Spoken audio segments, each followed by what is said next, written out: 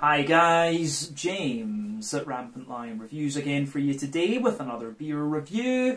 For this one, we are going to head down to England once again for the first time in what feels like a good little while. Now we're going to return to a brewery that's featured on the channel a number of times before. I've had some really nice beers from these guys over the last few years, a few different styles, but I think it is fair to say that this brewery are best known for their different kinds of New England hazy, whatever you want to call them, IPAs. But they have been doing a number of imperial stouts and sour beers in recent times from what I understand, so we'll need to have a little look at some of the sour beers because I haven't tried any of those, but the stouts I can say are very, very good. But the beer we're going to have a look at today is one of their latest releases as of July 2023. I've heard this one is a very nice example of that style, and it's a style that we haven't had from these guys actually in some time, so needless to say I'm very curious to see what this one is going to have in store for us. Hopefully it's another good beer. Hopefully it makes for an interesting review, and as always I hope that you guys watching enjoy my take on this one as well. So yeah, for this review then, we are going to head to Nottingham down in England, and since we're going to Nottingham, a massive shout out to my friend Billy Ragg of Raggy's Beer, Wines and Spirits Review. We'll be seeing him on the channel at some point in the next few weeks, so keep your eyes peeled for that. Lovely guy, and I'll put the link to his channel in the video description below as well, of course. But we're going to have a look at a beer from one of his local breweries. So for this one, we are going to go to Raptor Brewing Company once again, and we're having a look at the Suburban Hercules. So this one comes in at 9% ABV. It's a New England hazy, imperial triple, whatever you want to call it, IPA. And this is another beer that I bought at the Caledonian Craft Beer Merchant in Dunfermline. So yeah, he always gets a good selection of Neon Raptor stuff actually. One of his favourite English breweries from what I understand. But yeah, very curious to see what it's going to be like. We've had some really good New England IPAs from these guys in the past, but this one is supposed to be very, very nice. So let's crack on and see what it's going to have in store for us. So, as always with my reviews then, I'll tell you a little bit about the brewery before we taste the beer. If you want to get straight to the tasting though, just fast forward. All the usual links can be found in the video description below. That's the brewery website, the link to my other reviews that I've done from Neon Raptor Brewing Company before, and we will hopefully add more onto that list in the near future. But there's all the usual social media down there. If you want to see more reviews, do please consider subscribing to the channel. The support that you give is massively appreciated, and remember you can go into the channel homepage and search for beer using the geography tagging system. So just go in there, use the little search bar, put your hometown, state, county, whatever you like. If I've reviewed beers from the area that you search for, they will pop up. Failing that though, you can check out the playlist of beers from different countries. You'll find this one in the English playlist along with a number of other things, and we will be adding to that over the next little while. So keep your eyes peeled for that, but you can check out the playlist of beers from other countries as well. But like I said, cool to return to these guys after what feels like a good long while. But yeah, let's go on to my brewery notes then, and I'll tell you a wee bit about Neon Raptor. So, Neon Raptor Brewing Company are originally from Derby, but they're now based in Nottingham, and the company started out as the homebrewing experimentations of Adam Henderson. So he had participated in and won Brewdog's local homebrewing competition back in 2015, and this really inspired him to think about turning professional. But a year later he joined forces with Tom Ainsley and Josh Mellor, both of whom were former postmen, and they started up the company officially. So the name Neon Raptor is apparently taken from Adam's hypothetical glam rock band, but they had originally gone with the name Neon Tiger, but this was apparently too close to a well-known beer brand. I'm guessing it'll be the Tiger beer from Singapore. But originally they started off as a gypsy brewery, and they were brewing very small batches of about 300 litres in early 2016. But then the following year, in 2017, they started producing using a 1,000 litre brew kit in Burton-upon-Trent, and they started producing in the Snainton Market area in Nottingham in 2018. They opened up a tap room later that year as well, and since then they've just been expanding the infrastructure of the brewery and producing more different beers. I believe they've got another tap room somewhere else as well, if I remember correctly, but I may well be wrong on that. I'm sure one of the English beer tubers will be in the comment section below to correct me if needs be. But yeah, as of July 2023, when I'm filming this review for you, these guys have produced around 265 different kinds of beer. Like I said, I would say this brewery are best known for their different kinds of New England hazy, whatever you want to call them, IPAs, but they have done a number of other styles over the years. They're getting quite well known for their big imperial pastry stouts, but also for their big fruity, juicy smoothie and pastry sour beers as well, actually. But yeah, that is everything I can really tell you about Neon Raptor Brewing Company. I'm sure Raggy, of course, will be able to tell you a lot more, but we will see about doing an out and about video in Nottingham at Neon Raptor's taproom in a few weeks' time. So keep your eyes peeled for that, and that's one of the reasons why I wanted to do this video now, was to give you guys a little bit of a heads up for that. So yeah, keep your eyes peeled.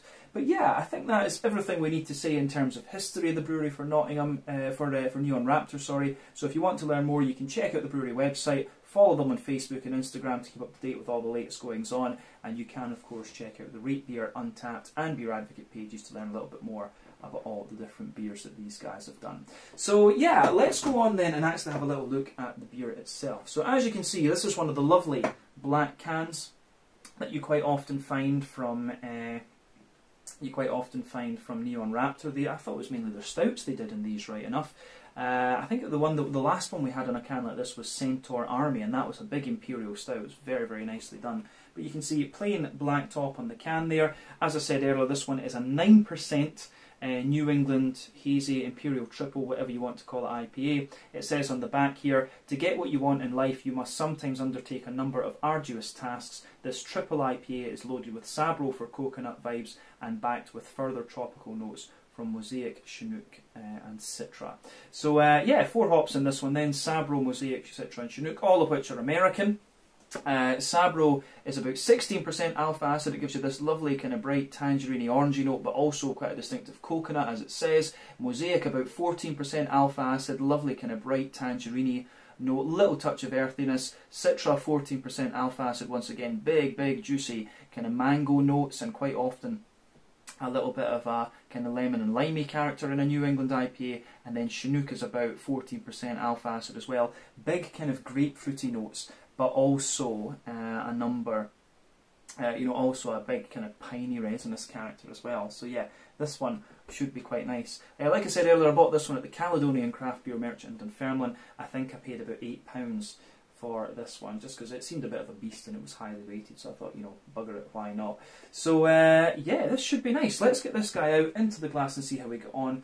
The Suburban Hercules, a 9% New England triple IPA from Neon Raptor in Nottingham. Let's get this guy out and we'll see. Oh, it's maybe not in New England actually.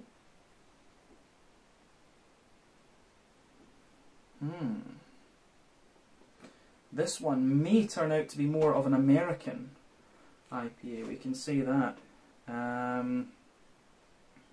Yeah, it does contain oats and wheat, which is why I thought it was going to be a New England Hazy. But yeah, it actually looks as if it may well be more of an American IPA. And what I would refer to as an American IPA is one that's kind of simply somewhere in the middle of the two. But yeah, before the head disappears on this one, we'll just have a wee quick look at that. I've got most of the beer out and into the glass at the moment, but you can see it's poured with about a half finger of a frothy, I would say slightly cream coloured head there. You can see there's some kind of medium sized bubbles on the surface there and some lighter kind of foamy ones just going further up, but it does look pretty damn nice actually. Yeah, not too much in the way of visible carbonation in this one. 1 or 2 big bubbles sticking toward the side of the glass and a few little ones going up toward the bottom of the head, which incidentally is just gradually fading away to be a thinner foamy layer. And then round the edge of the glass you can see there's a little bit more of a kind of thicker ring just lingering there. But in terms of the colour of this beer, if we shine the light through this, I would say that it's a lovely kind of mango juice yellow colour, this one. So it looks pretty nice. But in terms of the level of haze of this beer, it's not the soupiest and gloopiest of IPAs that you're going to come across. But remember, the colour of your beer depends on a few things. 1, the type of malts that you use. This goes a long way to determining your EBC rating. 2, length of your wort boil is also going to play a role, because the longer you boil the wort, the more the sugars caramelise, and thus you get a darker colour of beer. But any barrel aging that you do or adjuncts you put into the beer will affect the colour of it too. But yeah, in terms of New England IPAs, or any type of IPA for that matter, you don't often have to care about that. But yeah, the level of haze in beers usually depends on the oat content, wheat content, and to a degree what yeast you use, and that can vary from brewery to brewery and recipe to recipe. But we were talking about West Coast IPAs versus New England IPAs a minute ago. So for me, the main difference between a West Coast IPA and a New England one would be the use of oats and wheat. So West Coast IPAs tend to use only barley malt, but it's not unheard of to use a little bit of wheat or a little bit of oat in them. So they tend to give you a more kind of oily mouthfeel, if you like, whereas New England IPAs use quite a lot of wheat and quite a lot of oats, and that's responsible for the kind of smooth, kind of creamy mouthfeel and the hazy sort of things. West Coast IPAs are, of course, a bit more bitter because they also use early edition hopping, but New England IPAs tend to be less bitter and more kind of bright in their green components because they rely mainly on late edition and dry hopping.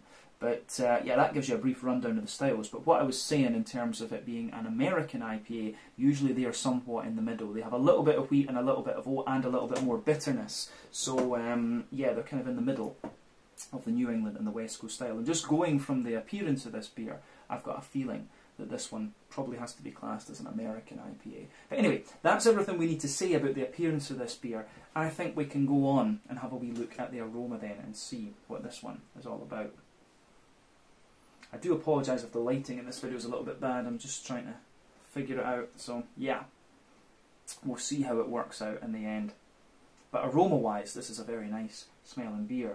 It's kind of interesting actually because just on first sniff, it actually reminds me a little bit of the likes of The Alchemist and Lawson's Finest Liquids. New England IPAs back in the day were, of course, a little bit more kind of farmhousey and yeasty compared to the ones that we have in Europe now, which are very, very creamy and wheaty and oaty and stuff like this. This one actually does remind me of the more old school New England IPAs, come to think of. It's got a bit more of a kind of farmhousey, kind of yeasty character for me.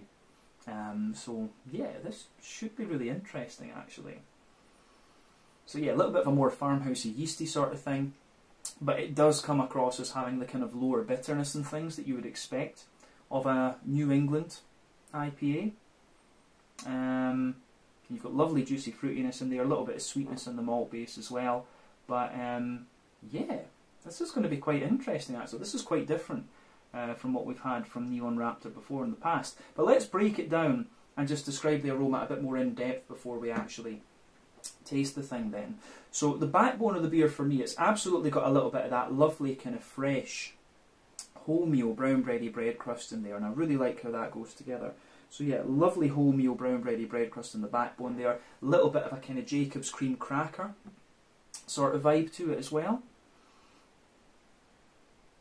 Tiny little bit of woodiness too, but then on top of that you start to get you get a little bit of a kind of wholemeal brown bread. There's a wee bit of a fresher white bread in there too, but you are getting some of the kind of oiliness in the malt base that you might expect of a West Coast IPA. So above the kind of white bread, there's a little bit of that kind of biscuity type note, you know, like McVitie's digestive biscuit. And you do have a wee bit of that. I wouldn't go as far as saying caramel, to be honest with you. And for me, West Coast IPAs can lean two ways. They can be a bit more biscuity or bready, or they can be a little bit more kind of oily and caramel. It just depends. This one, the kind of West Coasty type notes that you get out of this are a little bit more kind of biscuity, and the sort of more concentrated sweetness you get out of this beer is like a very oily, concentrated McVitie's digestive biscuit type syrup. It's very much like that, to be honest with you. Yeah, so for me that's really quite interesting in this one. But I think that covers everything we need to say about the malt base, to be honest with you. There is a little bit of wheaty bitiness in the back of the nose. You can smell a little bit of the smoothness from the oats as well.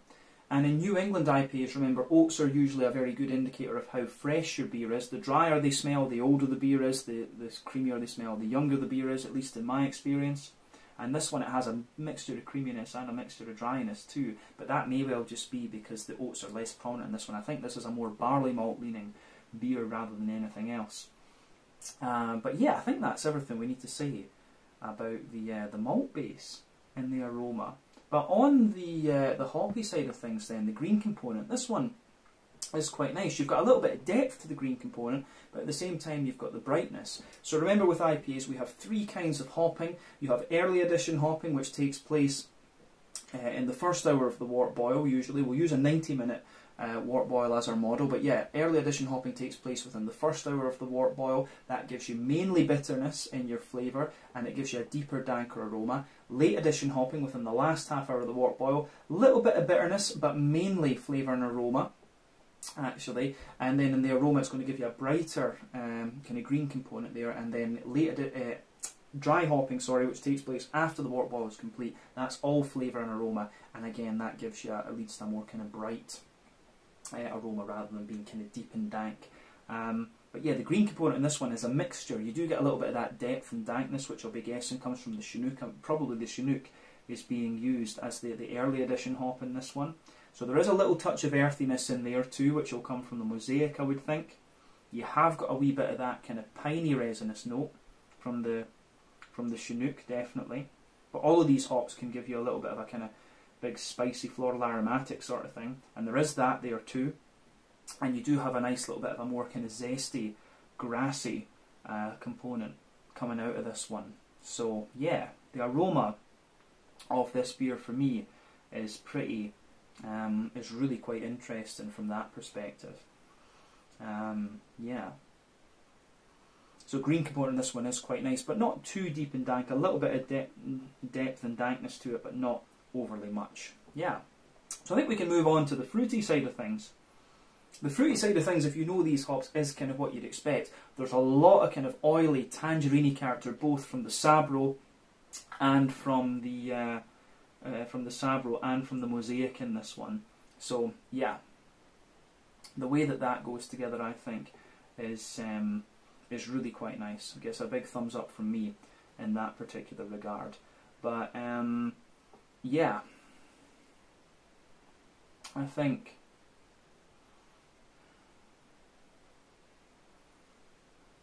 behind that there's a little bit of a grapefruity character, which will be both the Citra and the Chinook giving you that. So you can get a little bit of the grapefruit character, but other than that, I get this kind of oily, mango-y note, and there is a wee touch of a lemon-limey note, but you're getting the kind of coconutty, pina colada type thing from the Sabro that's just sitting under everything else.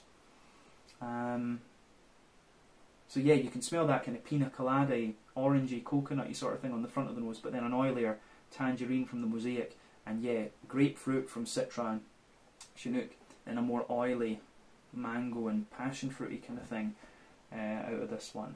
So yeah, aroma wise, this beer goes together really, really nicely. Yeah, it's quite interesting, this one. It really comes across as more of a kind of American IPA than either being too West Coast or too New England. But we'll just need to have a look at it and see. We'll be able to tell from the flavour, I'm sure. But yeah, as I always say, take a bit of time to ponder over the aroma before you try the beer. But we are going to have a look at this one now. So yeah, this is the Suburban Hercules, a 9% New England triple IPA from Raptor Brewing in Nottingham in England. Let's get stuck into this one. Slàinte, skål, cheers.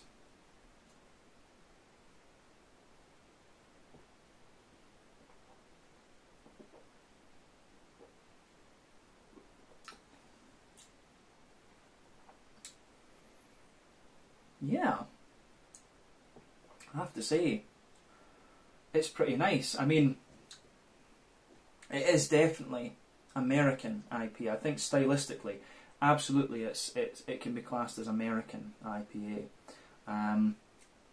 It has got a wee bit more bitterness to it. It's got a little bit more of a kind of it's kind of balanced in the green component between being quite bright but having a little bit of dankness to it. So yeah, it sits on the fence between the New England and West Coast in that kind of region. I don't know the mountain IPAs from Colorado, as they called them, where you quite often found ones like this.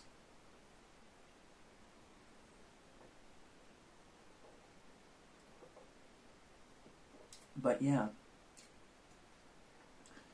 the way this one goes together though is really quite nice. And I would say when you start off with it, it has a bit more West Coast character in the beginning, but then you start to get a wee bit more of a, you start to get a little bit more of a kind of New England character into the aftertaste. But yeah, then you get more bitterness too. But whatever they've done with this one, we can argue about the exact style of this beer all day. The question should always be, is it a nice beer?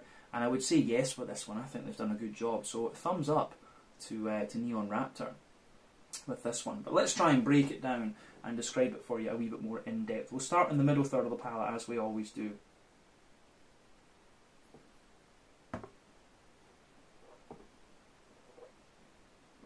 So, backbone of the beer. The middle third of your palate in this beer then, the backbone is absolutely a little bit of that. I'd say it's more of a kind of fresh, white bready, sort of hedgehog roll kind of bread crust. Absolutely a little bit like that. It's almost as if it's got a little bit of the flour fresh on it from the bakery. So yeah, a little bit of that going on. Above that, you get a kind of, there is a slight layer of kind of, it's almost like a Jacob's cream crackery type note, like a very slightly drier type thing. And then further forward toward the front of that middle third of your palate, you get a little bit more of a kind of woody type character coming out of it. So yeah, a wee bit of that going on in there. Above that, there's a bit of a kind of wholemeal brown bready type note. And the wholemeal brown bready layer is kind of thinner and a wee bit more kind of crisp and things, which is nice.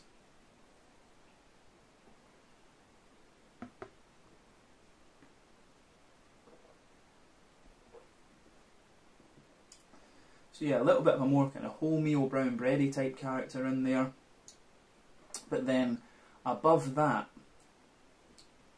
very quickly, the wholemeal brown bread, I should point out, it is quite minimal. It comes out a bit more into the aftertaste, but then yeah, above that you're getting more of a kind of white bready character coming out of this one. And the white bready layer is actually a bit lighter and more fluffy, and you can feel there's a slight layer of a kind of densifying wheaty character coming out of this one. Wheat always densifies the bready character in the beer for me, and above that you can feel just a little bit of the smooth oatiness going down the middle line of your tongue, and it just gets a little bit drier toward the edge of the palate too.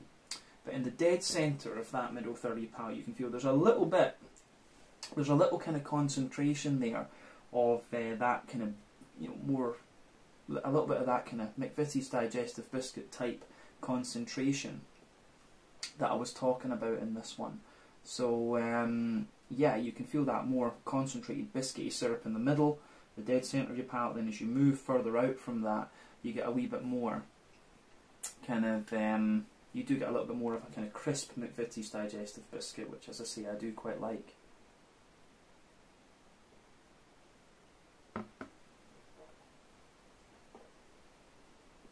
So yeah, beyond that, I don't think there's too much to say about that middle third of your palate then. It is, I think stylistically, I think that middle third of the palate really is one of the key things that define this as an American IPA. The fact that it has a good little bit of the breadiness and the smoothness of the New England, but it's got a little bit of the more kind of biscuity, caramelly type thing of the West Coast, and that for me really makes it kind of sit on the fence there. But I think that quite accurately describes the middle third of the palate in this beer. So let's go on to the back third of the palate then. As I've always said, the back third of the palate will give you similar flavours, but just in different intensities, and generally speaking you'll get more dry and bitter flavours further back on the palate, you'll get sweeter flavours further forward actually. So yeah, bear that in mind with this one. On the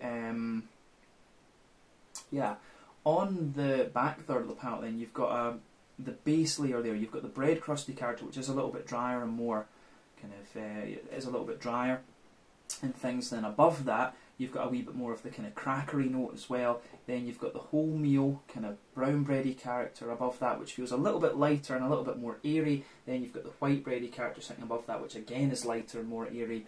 And then above that you've got the kind of wheaty, you can feel the wheat just kind of topping off that back third of your palate there. And the wheat on the back third of the palate does show you just that little bit of kind of bitiness and things, which is quite nice. So yeah, that goes together quite nicely in this beer, I have to say, so a thumbs up from me.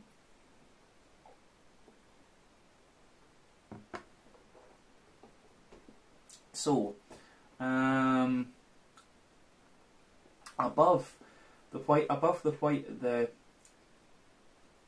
kind of wheaty notes, then you start to get a little bit of the more yeasty character coming out of this beer. So there is a little bit of a kind of lighter, more farmhousey, brown bready character coming out of this beer.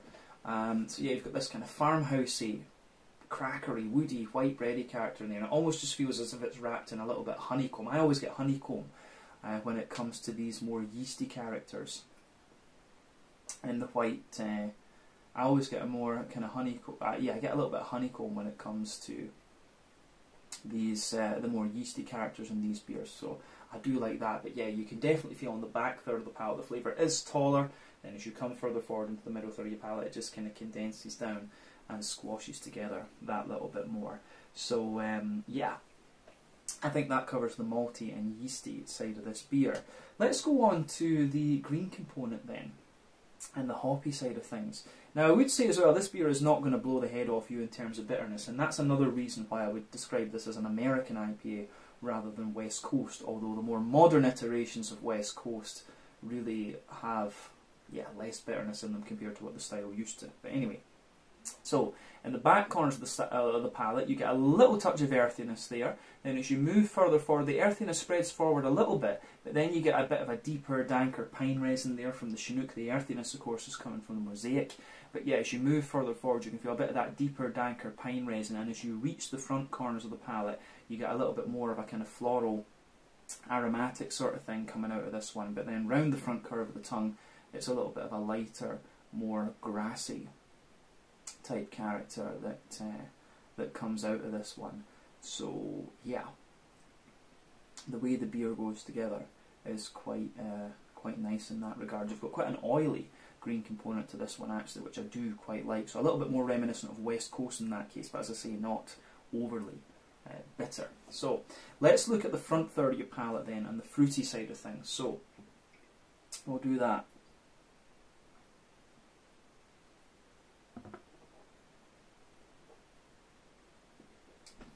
The front third of your palate is quite interesting in this one because you get a little bit more of a... You can feel in that border region between front third and middle third of your palate, you get a little bit of bready build up and there, a little bit of brown bread in the base and a bit more of a white bready character above.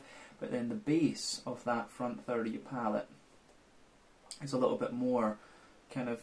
you've got a little bit of a more, I would say... kind of bread, you've got a little bit of that more kind of bread crusty base in there, a bit of the brown bread and then a bit of the smooth white bread. You can feel the wheat kind of smoothing out that base on the front third of your palate too, but then above that you get that nice oily bubble where the juicy fruity esters just roll their way out of the beer. So for me, the fruity esters are kind of what you'd expect if you know these hops. At the back of that front third of your palate there's a bit more of a kind of intense grapefruit sort of thing, and as you move further forward it sort of mellows out a little bit. It mellows out a little bit and gives you a wee bit more of a kind of, I would say, yeah, you get the stronger grapefruit then as it mellows out as you come forward. You get a wee bit of a more kind of pungent passion fruit, and as you move toward the middle of that front third of your palate you get a bit more of the kind of mango and things. But then as you move into the front half of that front third of your palate, you can feel the Sabro giving you this kind of coconutty sort of thing, and as you reach the very kind of front tip of your tongue you've got a bit more of that lemon limey character which will be coming from the Citra, especially when you have it in a slightly sweeter malt base like this. But above all of that you're getting this oily orange tangerine type thing, which is both the Sabro and the Mosaic giving you that. So yeah, the fruity character in this beer for me overall, it's quite balanced between more citrusy and kind of tropical if you like, but it does lean a little bit more toward the citrusy end of the spectrum.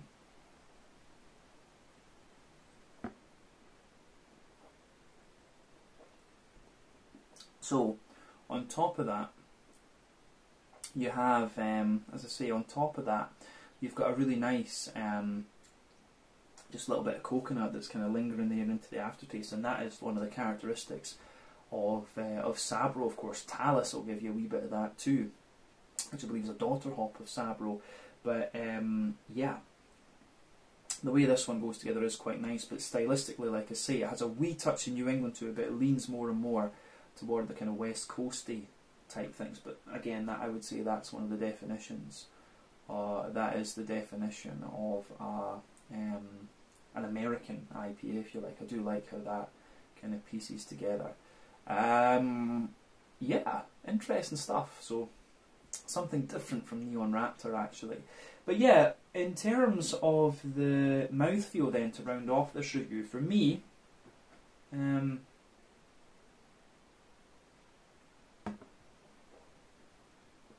yeah, I would say that this one, it's quite, it is quite, kind of, it's mid-bodied, maybe pushing toward the top end of mid-bodied. It's not too thick, this beer, I think that's fair to say. So kind of mid-bodied, smooth carbonation. It has a little bit of creaminess in the mouthfeel and a little bit of oiliness too. You'd expect that from an American IPA. In terms of IBUs, I think this one is sitting around the kind of 50 or maybe 60 IBU mark. I don't get too much bitterness out of this one, in honesty. The malt base, as we said, has a little bit of kind of graininess and dryness underneath. There's a bit of smoothness in the middle and a wee bit of kind of sweetness on the top. And then you have, above that, you have a little bit of, you've got a little bit of a more kind of, I would say, yeah, the biscuity note gives you a wee bit of that kind of dry sweetness into the aftertaste too, and more of the dryness comes out further on as you go. But the fruitiness in this beer, as I say, it kind of is quite citrusy and quite pungent almost, the further into it that you go. But I do like how that kind of pieces together. So yeah, more kind of pungent type citrusy note, but a little bit of a more oily orange as well lingering there with this one. Overall, this is a really interesting beer. This has made me think a little bit more about the kind of, you know, the American IPA versus the New England or the West Coast. But yeah, I mean, Neon Raptor have done a really interesting job with this one, and it's cool to try one of their another one of their kind of black can releases, if you like.